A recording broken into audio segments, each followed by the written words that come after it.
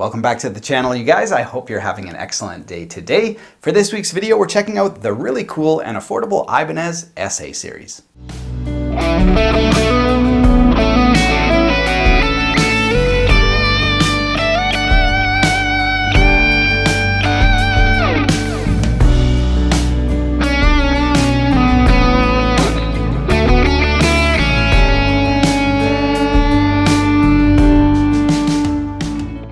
Now the SA Series from Ibanez are amazing little guitars. They offer a ton of value for money and really a great playing experience and a ton of versatility. Now I've always been a big fan of the Ibanez S Series guitars. I like the overall aesthetic, a little bit more rounded and less angular than an RG. So really softened up all the edges. Everything's nice and smooth and contoured. And of course, the thin body is what it's all about. Super lightweight guitar.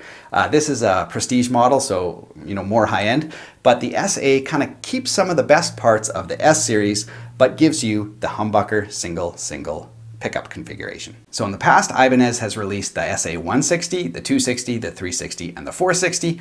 Currently, they're only selling two models, the 260 and the 460, but they're all essentially the same guitar, just with different ornamentation. Now this particular SA has the sapphire blue finish with a quilted top, really cool looking. It's got the SAT2 bridge, works quite well, the 2-point bridge. It's got a 5-way switch, just like an HSS Strat or anything like that. Volume tone, I like the input jack right here. And so it's still quite thin, not quite like the Prestige thin, but very thin and ergonomic and really well balanced. You get jumbo frets, maple neck, you get the all access heel joint, which is really beautiful, feels great, as you move to the upper registers. 6 inline tuning machines, they're okay, nothing too crazy. These are made in China. But overall fit and finish and everything is excellent. Now one of the main reasons why I really like these SA guitars is they kind of give you the best of the Strat with the single coils in the front and the middle, and the best of Ibanez with a powerful humbucker in the back. Alright, so let's plug this baby in and see what it sounds like. So I'm going to give you guys some clean tones and bluesy tones with the single coils, and maybe some heavier riffing and soloing with the humbucker. As per usual, we're going to be plugged into the Blue Angel amp. Overdrive tones, or the blues tones, are going to be courtesy of the True North Tweed Drive, really cool pedal, and the high gain tones courtesy of the Rev G3, which is amazing for high gain.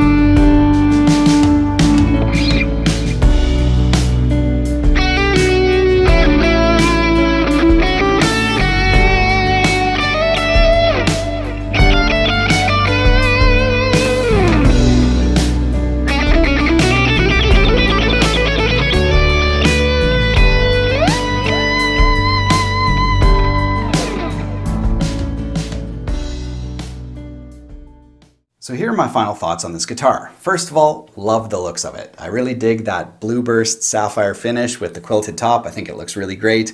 Matching headstock too, you know, just really sharp.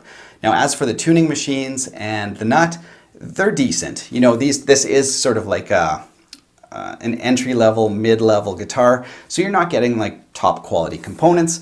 But if you guys watch my video, how to make your cheap guitar play like $1 million, I think that's what I called it anyway. I go through my whole setup process, and really, you know, that can be overcome with, you know, just a little bit of maintenance. So anyway, overall, pretty good, especially for the price. Now the neck is not like an ultra thin Ibanez neck. It's a little bit fuller. So really nice. It still has jumbo frets and a really flat fingerboard, so it's really easy to play. I just found that it played like butter. Really enjoyable, but it doesn't have like the razor thin Ibanez necks that you find on some other models. Now on the backside, you can see it's a bolt-on neck, but it has the Ibanez all-access heel joint, which I find very, very comfortable. And you know, for a guitar in this price range, there's no excuses. I think every manufacturer should be doing something like this. It just makes sense, so much nicer for the player. A little bit of a belly contour here as well, so very comfortable. And on the front side, the pickups are pretty good. You know, you put them through a good amp and you can get great tones. So even though I sometimes criticize Ibanez for putting in, you know, maybe not the best pickups on their models, this one was pretty good. You could definitely get some Strat-like tones, and the back humbucker's very powerful and just pure Ibanez all the way through.